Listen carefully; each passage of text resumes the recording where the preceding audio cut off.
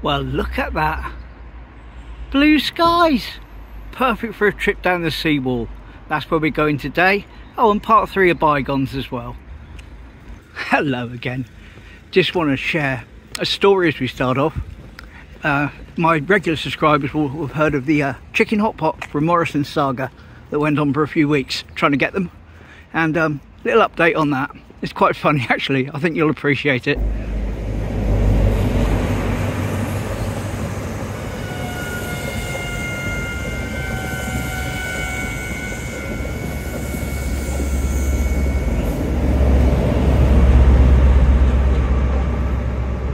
Whee! First train of the day. Lovely. Did I mention I got the wind blocker off? Well, I have anyway. Right, back to my story. So there's been this traffic jam, road works, been preventing me from getting to Morrisons recently. And yesterday, it seemed to evaporate. So I shot over there. And when I got there, unfortunately, I found the freezers looking like this. As you see, that's where my ready meals, my chicken hot pots live. And the freezer itself is completely empty. And there's a sign on it saying it's broken. Lovely. So I head over to customer services to see whether or not they don't have any at all, or they've just relocated them somewhere else. It's quite a big store. And lovely lady there on customer services, very helpful.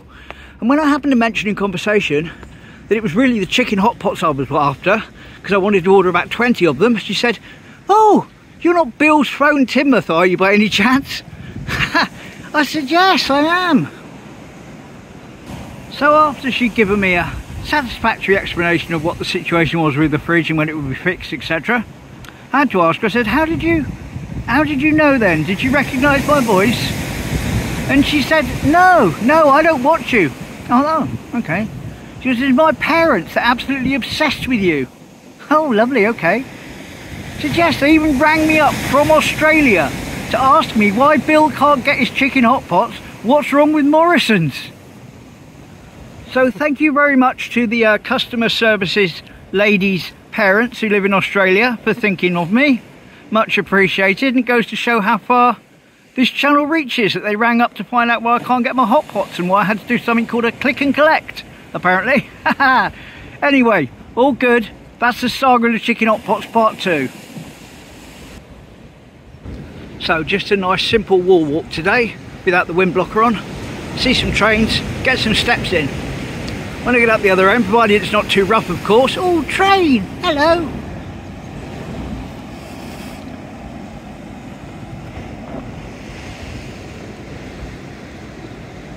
Yes, provided it's not too rough when I get up there. I'll probably walk up and down on that part of the seawall for a long time just to get the steps. Little bit splashy, but I'll risk it for a biscuit. Got my shorts on anyway. Worst case scenario, I'll get a pair of wet socks. And I just take a moment to welcome all my new subscribers. Thank you ever so much for subscribing, it's appreciated. Because in the last 10 days, I've had over 40 subscribers.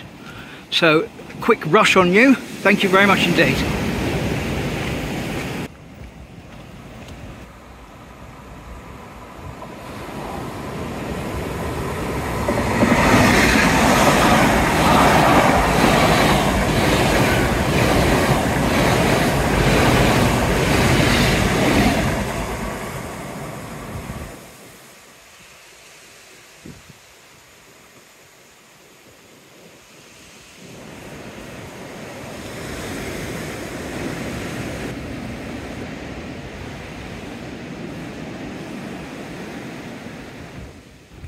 That's a canoe up ahead. I couldn't work out what it was as I was walking up looking at it, thinking it's a part of a roof of a car or something had washed up there, but that's a reasonable thing to find at Spray Point, I suppose. Lovely to see the letters in the sun. May even take my fleece off and tie it around my waist in a minute. Never know. Whee!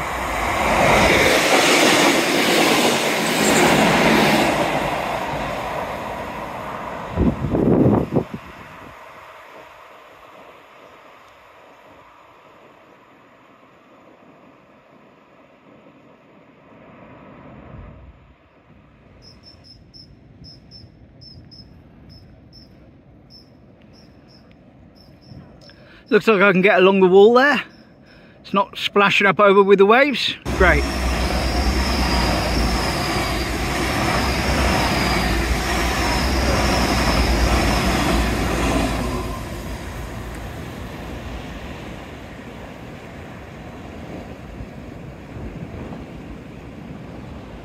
I was actually just about to film over there again.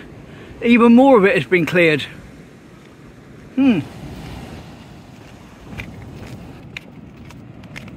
Yeah, certainly warm. The fleece has now been removed and is round my waist. And I think I heard a train. Let me check. Yes, that was a happy train at Spray Point. Tooty wooty. Tutti fruity.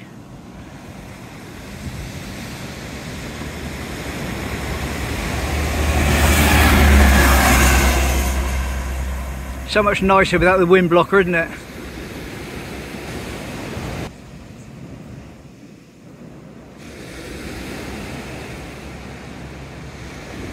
Ah, nearly missed that one as well.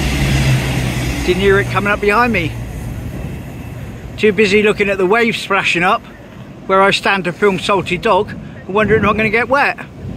There we are, Salty Dog. Lovely. Enjoy a hot chocolate from there in the winter. Smash in. Right, let's go back to Bygones for the final part of my Babbacombe adventure.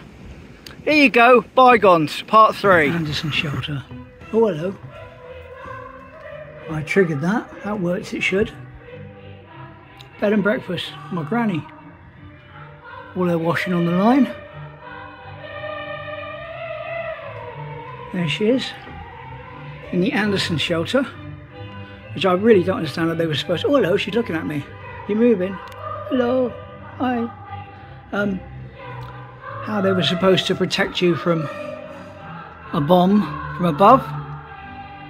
But I suppose they did, or they would have done, or they should have done, or it's just one of these things where it's selling you a sense of security. I don't know. There's a handbag. Should we nick something? No, we best not. Well, she's certainly got a very full Anderson shelter, hasn't she? More stuff in there than her house, probably. We'll leave her be, wishing her good luck for her bombing raid. Will we see some more stuff from the wall?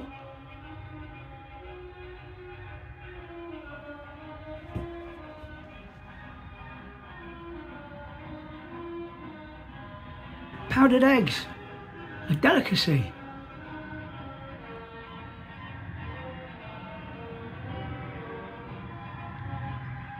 Clothing book. Clothing was rationed too, wasn't it? She's got her windows all taped up, so if they get bombed and the glass breaks, they won't shatter in. We're now entering Piccadilly, the war trench at the Somme. Children must be accompanied by adults for the World War I trench. Beware, the trench is dark and noisy with an uneven floor. Oh, scary, scary.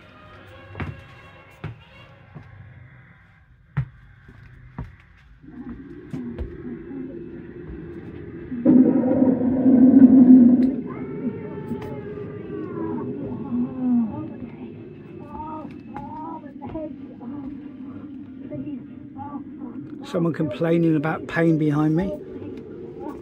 They want to help. No, sorry, can't help you today, love. Of course, it's not as dark on the phone as it is in real life, so if I'm sort of slowing down a little bit, it's because I'm checking, oh hello, deliberately a soft bit of floor there to make me feel I'm sinking down into sand. What are you doing in there? Wake up, mate, it's a war on.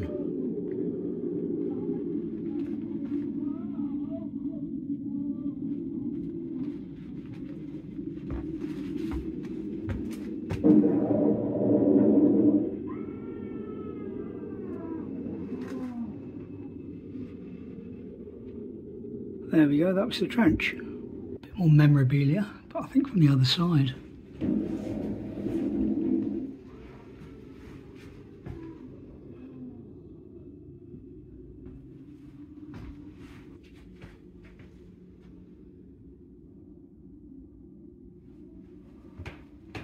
Wireless and television toys. Toys that were advertised on TV, obviously. Muffin the Mule. God, there's certainly a few things that bring back a few memories in there.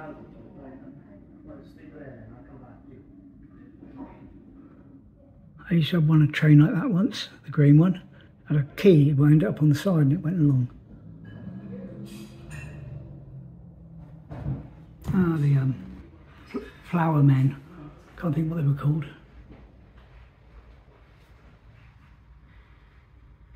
This side appears to be mostly sweets. Yes, confectionery. It says Babbacombe stores, it says. You are now looking at Bygones Victoria Street in miniature.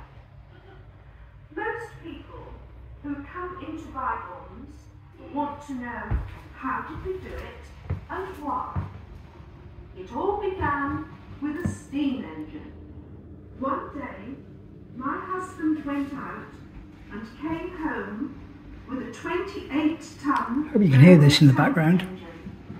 He had seen it advertised in his railway magazine and purchased it from Bygones Dock. So he bought that tank, that engine, steam engine we were looking at earlier. Inevitable diesel engine. We already had a house full of railway armour. The walls were covered in engine nameplates. I see, that's a painting of that train at Falmouth Docks where we got it from. That when it was working. Train memorabilia. Visiting Bygones. Oh. We have turned our hobbies into a business. Our family have run several businesses over many generations, from my great-grandfather's saddlers and topless to newsagents and confectioners, and now Bygones today. We hope you have enjoyed your visit and will tell all your friends. Oh, there's the train. The Cumming family. Ken. Pat Richard. And Amanda. Well, I'm going to tell about 1,000 people nearly. So, all good. One last look around the diff thing. Cheers. And go back into the sunshine of St Mary Church. Oh, there we go. Well, again, that was something certainly different. And that's just another section in this Babbacombe part I'm doing. All good. And I'll see you back in the future.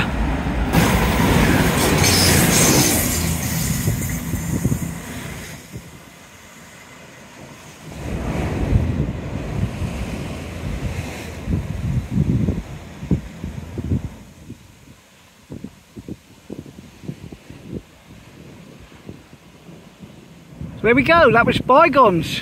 Almost the end of my Babbacombe adventure. I've got one more thing though I took in Babbacombe which will come up at some point soon. I won't say what it is though. But it's interesting, to me anyway. I just thought maybe that grassy area there's a way up along there, behind those bushes, and they're going to have a little seating area for the salty dog. That'd be interesting, wouldn't it?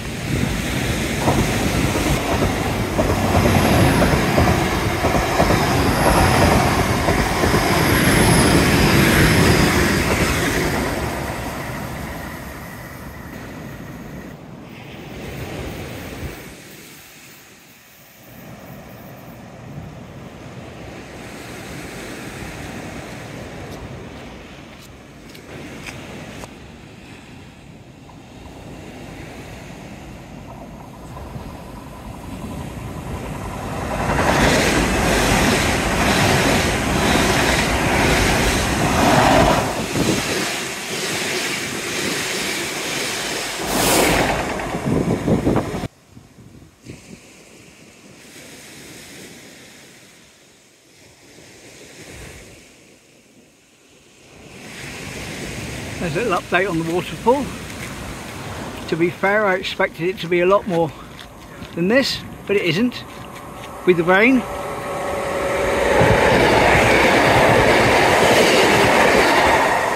Whee! Right, I've done a lot of running up and down, or walking up and down here, not running, so I'm going to head back now.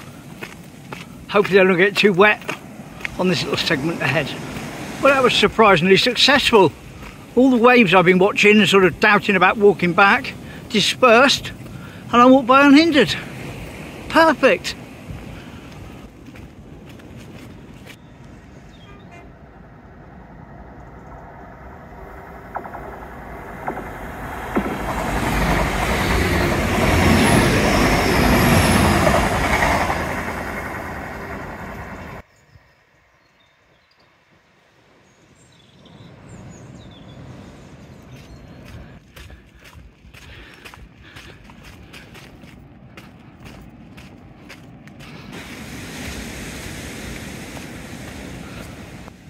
Birdies, trainies.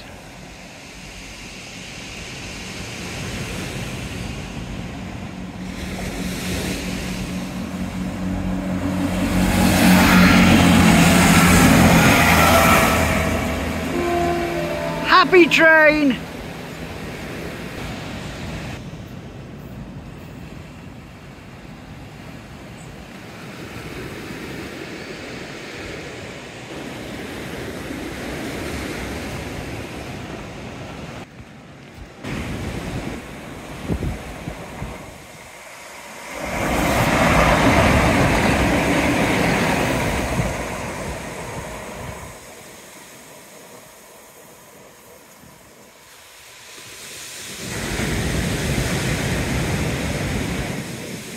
Looks like the clouds are coming in again over town. Not ideal. Still got the low sand in the bottom of the wall showing up here.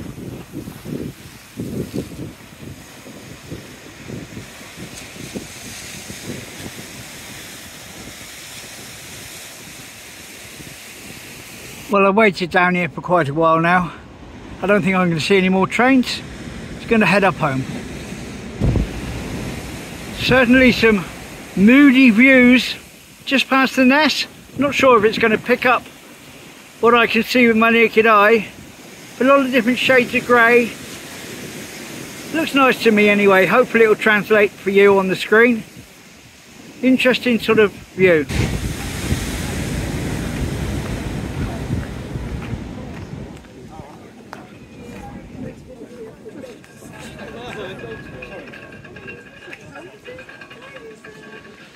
You can see parts of the seafront or the road here are closed off.